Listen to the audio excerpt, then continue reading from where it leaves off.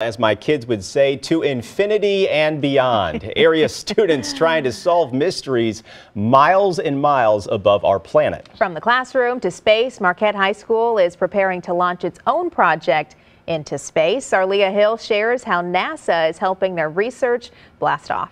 Here is where the adapter board goes. Marquette senior Benjamin Cook is an ambitious guy.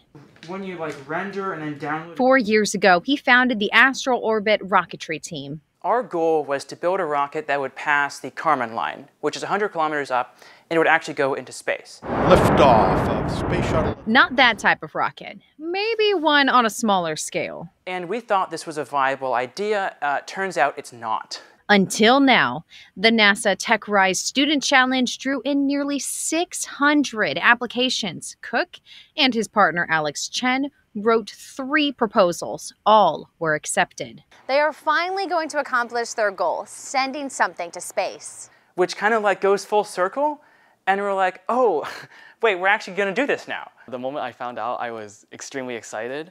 Now, though, I'm a little bit more stressed because there's just so much that has to go into a project like this. But it has a NASA logo on it, which is pretty cool. 3 experiments in a small box will launch with a NASA rocket. In layman's terms, moon dust, into this box and seeing how it interacts with itself and other commonly used spaceflight materials. They'll also test amateur rocketry flight hardware.